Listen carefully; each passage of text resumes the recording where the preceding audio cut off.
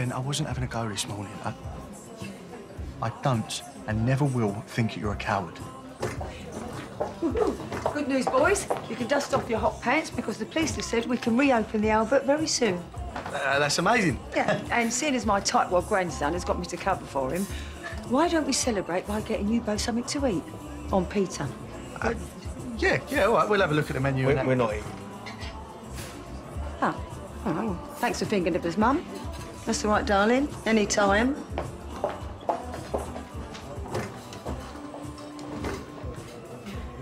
Bottling things up like this, Ben, it's only going to make things worse. Look, why don't we see a counsellor? What? I'm sorry I'm late.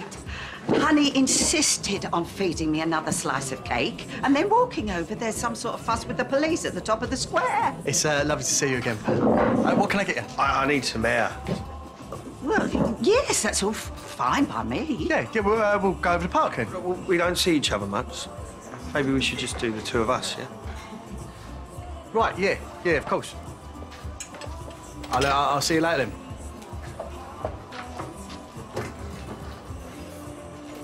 Oh, wait, is Pam not staying?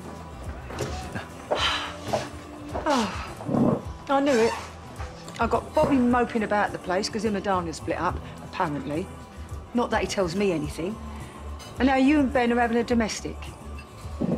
Then again, Ben could pick a fight at a pacifist convention. It's not that.